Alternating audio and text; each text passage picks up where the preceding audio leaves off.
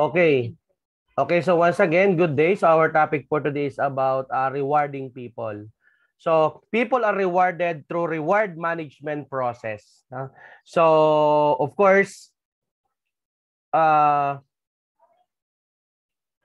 the rewarding process entail the creation, implementation, and maintenance of incentive systems aimed at improving organizational, team, and individual performance. So it comprises both monetary and non-monetary incentives. Although the praise compensation is sometimes used in place of reward, it appears to indicate that work is an unpleasant necessity of which individual must be compensated rather than spending their time more profitably elsewhere. Okay, to give us more details about the topic, let us all welcome our first presenter. Good morning to everyone. I'm Guillermo Ancrisel Civiliana and I will report the continuation of Part 9 on the topic of rewarding people. The four topics were completed: reward management, job evaluation, market rate analysis, and grade and pay structures. So now, I will discuss the two topics, contingent pay and rewarding special groups. The two remaining topics will be discussed by my other groupmate. So, let's start the discussion. First, I will discuss contingent pay. The topics covered are the basis of contingent pay as a motivator, alternatives to contingent pay, criteria for success, types of contingent pay, service-related pay, bonus schemes, team pay, organization-wide bonus schemes, and developing and implementing individual contingent pay. Now, I will discuss contingent pay. What is contingent pay? Contingent pay is used to describe any formal pay scheme that provides for payments on top of the base rate, which are linked to the performance, competency, contribution, or skill of people. Contingent pay can apply to individuals or teams, or it can operate on an organization-wide basis.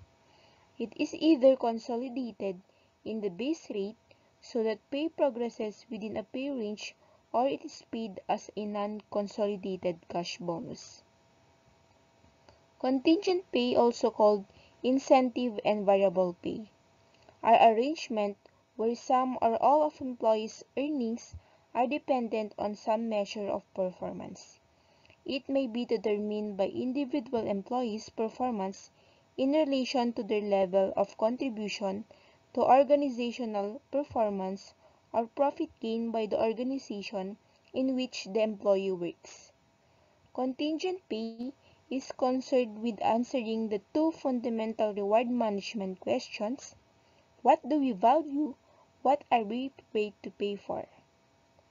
Contingent pay schemes are based on measurements or assessments. These may be expressed as ratings that are converted by means of a formula to a payment. Alternatively, there may be no formal ratings, and pay decisions are based on broad assessments rather than a formula. This topic analyzes contingent pay as a motivator and criteria for success. It then describes the different forms or types of contingent pay and how to choose and develop them. Ang contingent pay ay ibinibigay sa mga workers bilang reward sa kanilang di matatawarang pagtatrabaho at makabuluhang kontribusyon para maging maunlad at progreso ang isang kumpanya or organization. Now, I will discuss contingent pay as a motivator. The contingent reward system is a motivation-based system that is used to reward those that meet their identified goals. It provides positive reinforcement for a job well done. This reinforcement measurement encourages employees to effectively complete their tasks and meet their goals in a professional and timely fashion. Unlike annual performance reviews and evaluations, the contingent reward system provides more frequent assessments of the employee's work with applicable rewards when qualified. When considering contingent pay as a motivator, it is important to distinguish between financial incentives and rewards. Financial incentives are designed to provide direct motivation. They tell people how much money they will get in the future if they perform well. Do this and you will get that. The incentive is a motivational influence on a person that helps improve his performance. Thus, it can be said that all the measures taken by the management to improve the performance of its employees are incentives. The most commonly used financial incentives are pay and allowances, bonuses, and others. Financial rewards act as indirect motivators because they provide a tangible means of recognizing achievements as long as people expect that what they do in the future will produce something worthwhile, as expectancy theory suggests. Rewards can be retrospective. You have achieved this, therefore we will pay you that. But rewards can also be prospective. We will pay you more now because we believe you have achieved a level of competency that will produce high levels of performance in the future. These rewards are aligned with organizational goals. When an employee helps an organization in the achievement of its goals, a reward often follows. Ang contingency pay ay isang motibasyon na kung saan mas gaganahan at mas lalong porsigido ang mga manggagawa upang magtrabaho ng tama para sa company. Dahil sa reward na ito, ay iisipin palagi ng mga employees na magko-contribute sila ng husto para sa ikakaunlad ng company na kung saan dito rin kumukuha ang mga employees ng kanilang pang-araw-araw na pangangailangan. If contingent pay is perceived as a valuable reward that satisfies an important need, and employees' level of performance is essential for attaining that reward, employees may adopt behaviors that enhance their work effort in anticipation that their effort will improve performance and lead to that reward. Tama lang po na ang contingent pay ay ibinibigay sa mga employees na nag-aambag ng kanilang exemplary performance para sa company, upang lahat ay mabibigyan ng contingent pay dahil sa kanilang high performance ay mas gaganahan ang mga ito sa pagtatrabaho. Here are some reasons in order of importance for using contingent pay. To recognize and reward better performance, to improve organizational performance, to focus attention on key results and values, to deliver a message about the importance of performance, to motivate people, to influence behavior, and to support cultural change. Dahil sa mga reasons na ito ay nare-recognize ang ambag ng bawat employees sa company. At bilang kapalit ng kanilang contribution ay ang pag-unlad ng company at kasabay nito ay nag-iingat din ang mga workers sa pamamagitan ng pagbibigay ng rewards at incentives sa kanila. Alternatives to contingent pay. The alternative to individual contingent pay is team pay. Pay related to organizational performance is another alternative. Although some organizations have such schemes in addition to individual contingent pay. Bonuses may be paid in addition to or as an alternative to consolidated pay, and individual bonuses can be combined with team or organizational bonus schemes. If the goal is to make contingent pay as an incentive, the criteria become even more strict. These are the following. Individuals should have a clear line of sight between what they do and what they will get for doing it, as we can see in the model: effort to performance, to results, to measures, and to payment. This is the line of sight model. This expresses the essence of expectancy theory, that motivation only takes place when people expect that their effort and contribution will be rewarded. First, the reward should be clearly and closely linked to accomplish or effort. People know what they will get if they achieve defined and agreed targets or standards and can track their performance against them. Results or rewards are worth having. Fair and consistent means are available for measuring or assessing performance, competence, contribution, or skill. People must be able to influence their performance by changing their behavior and developing their competencies and skills. The reward is the payment or incentives should follow as closely as possible the accomplishment that generated it. So, pinapakita sa diagram na ang mga employees ay nagtatrabaho, pagkatapos ay dinedetermine ang kanilang performance, ano ang resulta ng kanilang performance, paano minimeasure ang kanilang performance, at binibigyan ng mga karapat-dapat na employees ng rewards o incentives. Next, the types of contingent pay: performance-related pay, competency-related pay, contribution-related pay, and skill-based pay. First type is performance-related pay.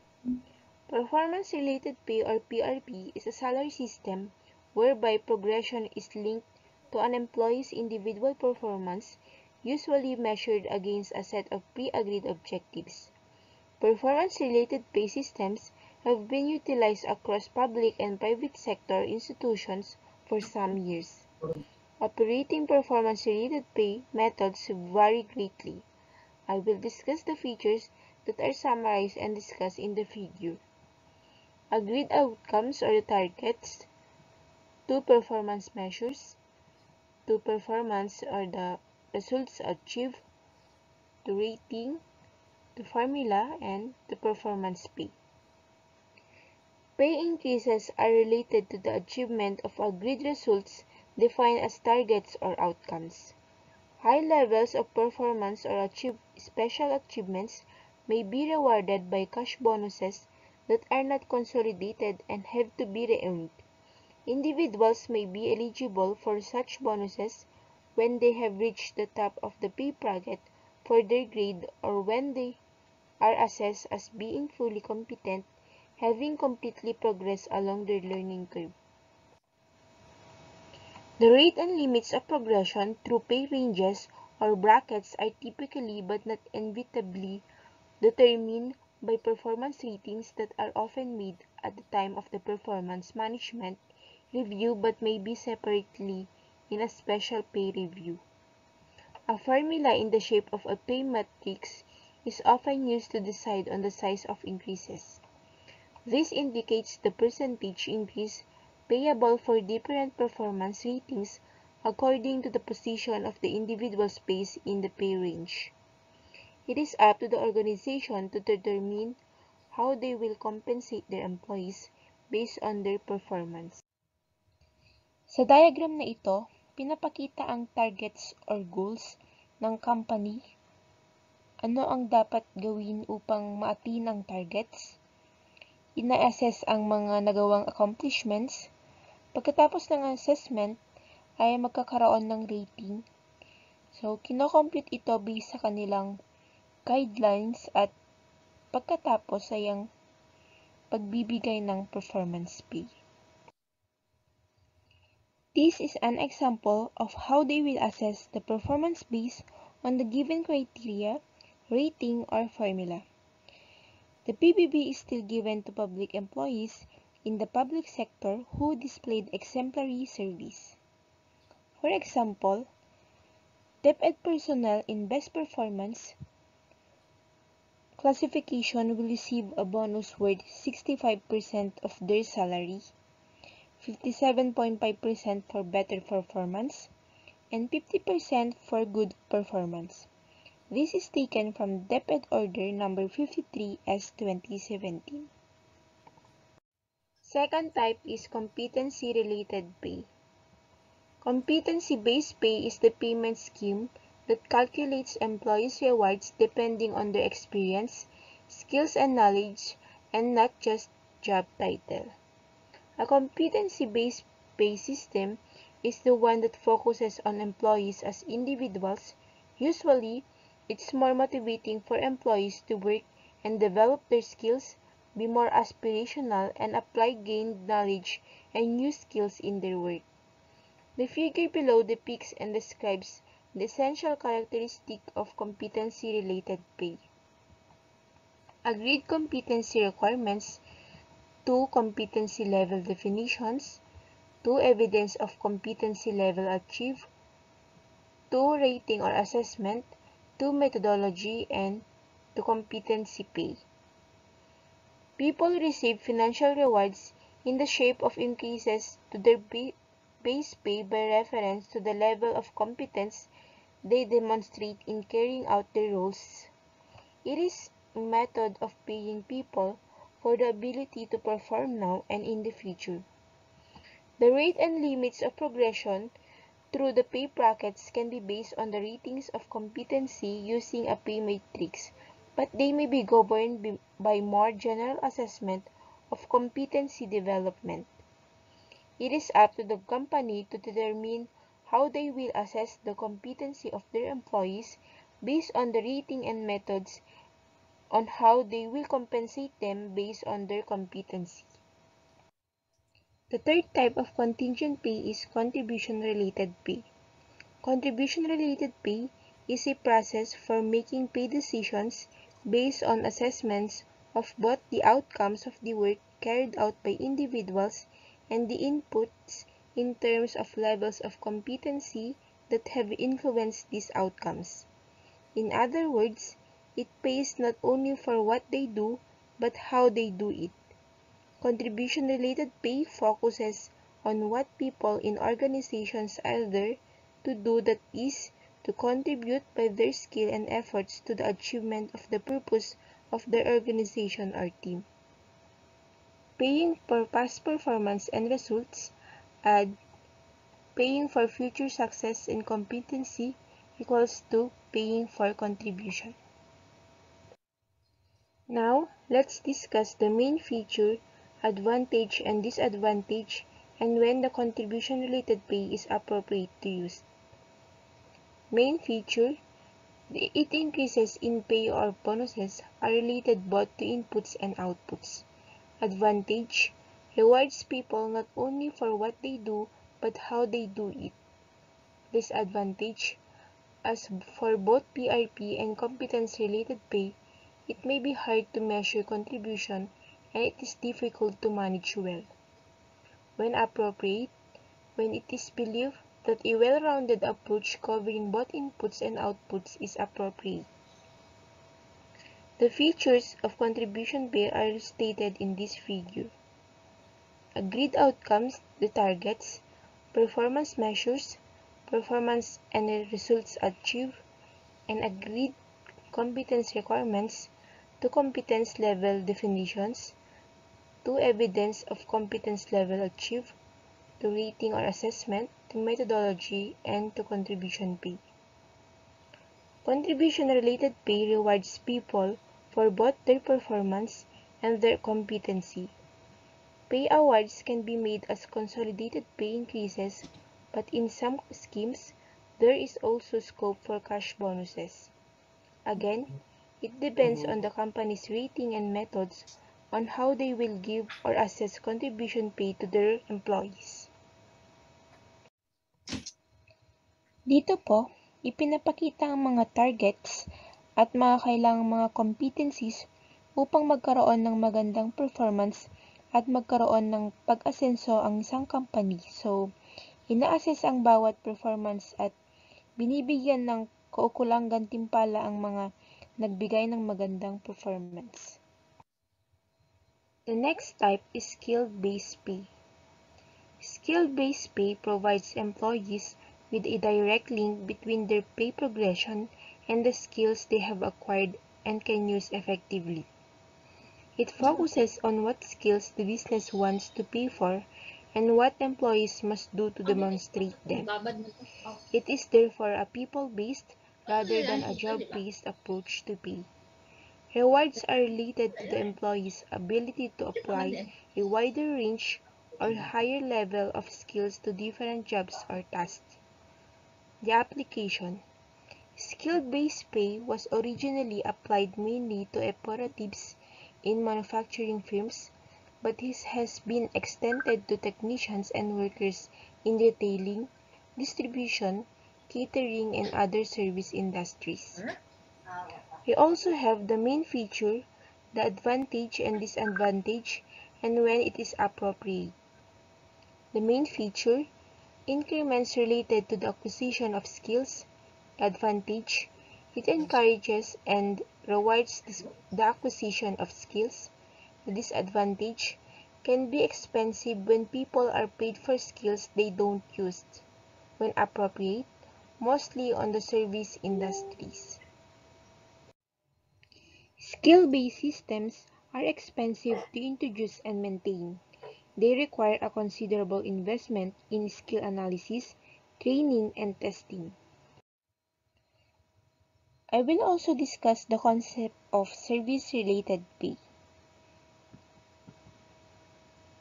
Service-related pay provides fixed increments that are usually paid annually to people on the basis of continued service either in a job or a paid-in-pay spine structure.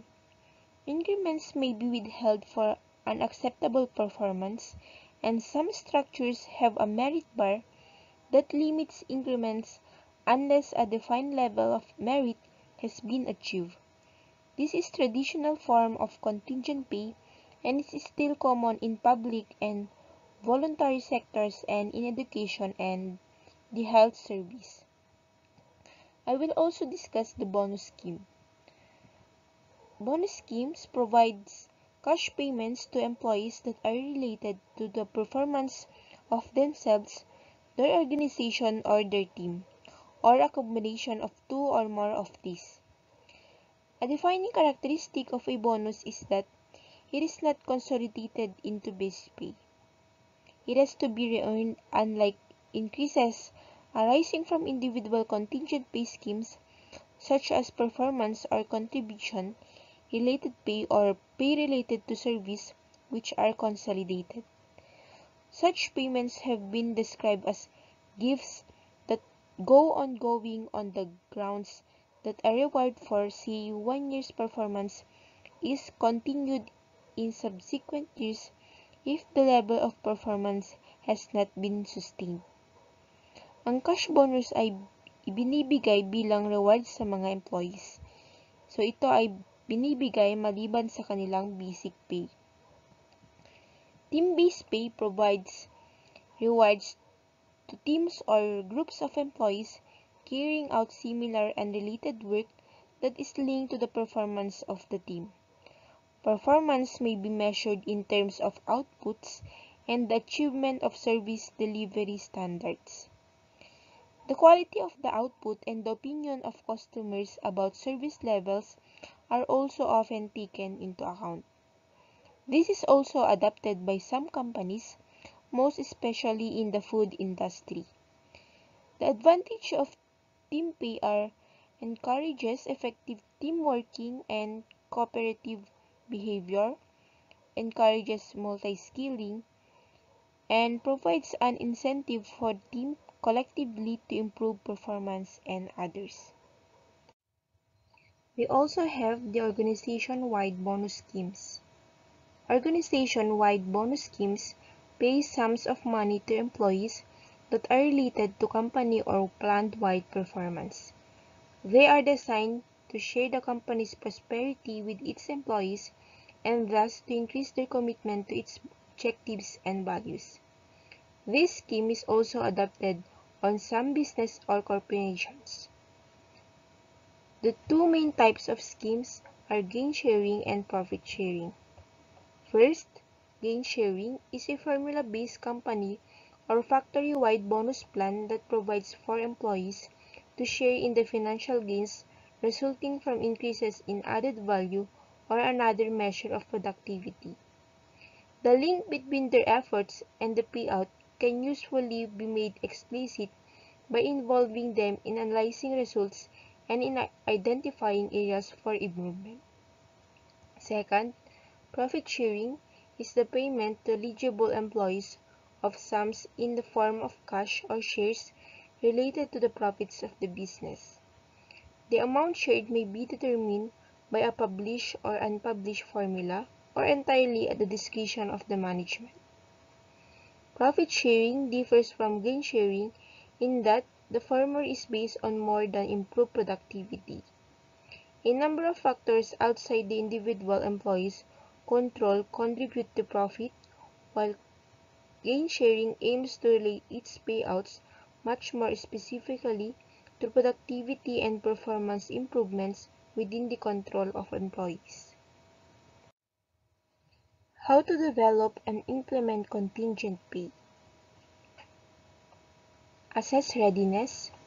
Analyze culture, strategy, and existing processes, including the grade and pay structure, performance management, and methods of progressing pay or awarding cash bonuses. Decide which form of contingent pay is most appropriate. Set out aims that demonstrate how contribution pay will help to achieve the organization's strategic goals. Communicate aims to line managers and staff and involve them in the development of the scheme. Determine how the scheme will operate. Develop or improve performance management process covering the selection of performance measures, decision on competence requirements, methods of agreeing objectives, and the procedure for conducting joint reviews. Pilot test the scheme and amend as necessary. Provide training to all concerned, and launch the scheme and evaluates its effectiveness after the first review. Now, let's discuss the second topic, which is the rewarding of special groups. Rewarding and recognizing employees leads to greater employee engagement, which increases retention and helps create a more positive overall workplace. Incorporating a rewards and recognition program helps increase employee engagement, leading to many benefits for the company, like increased productivity and retention. HR functions are transforming dynamically and rapidly. Today's employees, consisting mostly of millennials and Gen Z, want to be rewarded and appreciated for their contributions and efforts. For this reason, rewards and recognition solutions are becoming increasingly popular among organizations worldwide. We have different rewards for work. First, benefits, compensation, affiliation, work content, and the career. Special groups are as follows: supervisors, corporate directors, top management executives, sales staff, contingent workers, and so on. They tend to be strategically important to a company. Positions tend to have built-in conflict that arises because different functions place incompatible demands on members of group. It depends on the company to decide how to reward special groups or employees. I will also discuss when to reward employees. First, good performance. If an employee consistently hits the mark, exceeds expectations, and proves themselves an asset to the organization, they should be recognized whether through performance bonuses, verbal recognition, or other rewards. Kung employees ay nagpakita ng maganda at mataas na performance, ay mabibigyan siya ng reward. Second, special achievements. Not to be confused with general good performance, a special achievement can be one-time event that deserves recognition. Halimbawa, kung ang isang sales agent ay nakapagbenta ng maraming produkto at siya ang may pinakamaraming napagbentahan at lampas pa sa kota, siya ay mabibigyan ng Special Achievement Award. Third, the holidays. The Christmas bonus or holiday bonus is one of the longest-standing corporate traditions for expressing appreciation. These annual bonuses are a simple way of saying thank you for the hard work you've been contributed all year long. Even a small or modest holiday bonus can make a big impression. So, para maipakita rin ang appreciation para sa mga employee ay magbibigay ang company ng reward para sa kanila, especially Christmas or New Year. Fourth, employee anniversaries. In today's corporate culture where job hopping has become the norm, an employee anniversary is a big deal. It demonstrates loyalty and commitment to the organization. The higher the anniversary, the bigger the deserved reward. So, para mas matuwid ang mga employee upang magtrabaho ay mabibigyan sila ng reward every anniversary. Dahil dito, nag-expect ang mga employee na kapag anniversary, mabibigyan sila ng reward. Kung maaari ay kung mataas ang bilang ng anniversary ay mas mataas din ang deserved rewards nila para mapanatili ang kanilang loyalty. Now, I will discuss a sample reward management for sales representative or a summary of payment and incentive arrangement for sales staff.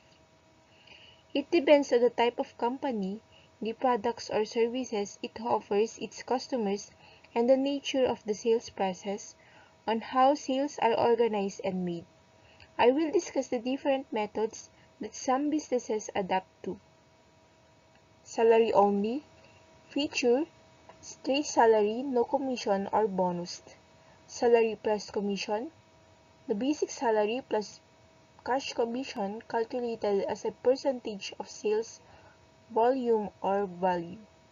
Salary bonus, basic salary plus cash bonus based on achieving and exceeding sales targets or quotas and meeting other selling objectives. Commission only commission based on a percentage of sales volume or value is paid, there is no basic salary, and additional non-cash rewards, incentives, prizes, recognition, and opportunities to grow. Additional discussion on paying manual workers. The pay of manual workers takes the form of time rates, also known as day rates, day work, flat rates, or hourly rates. Incentive payments by means of payment by result schemes may be made on top of a base rate. Time rates, this provides workers with a predetermined rate for the actual hours they work.